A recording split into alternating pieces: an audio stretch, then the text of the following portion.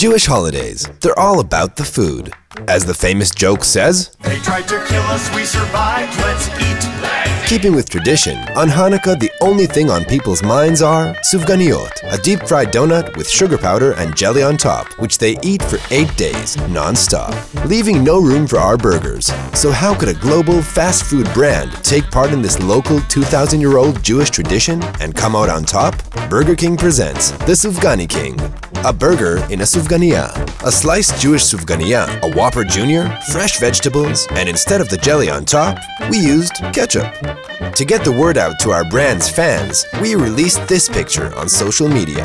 In the next 24 hours, Burger King in Israel has a unique option for Hanukkah this year. The SufganiKing, that's what it's called, will be available December 25th. שיחוק של החג, שזה בעצם ברגר קינג שהחליטו לעשות המבורגר מסופגניה.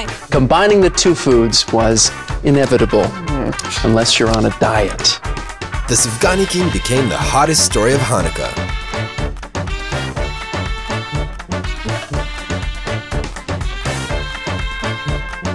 Anticipation went through the roof. Bloggers and news channels fought about who could get to taste it first.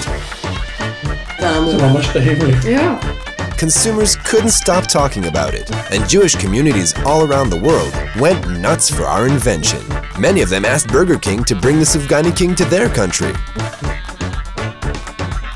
The SufganiKing became the biggest miracle Hanukkah has seen in 2,000 years. December was Burger King's best month ever in Israel. Traffic increased by 45%.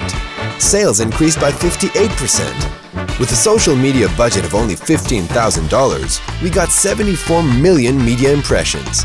$1.1 million earned media. Burger King.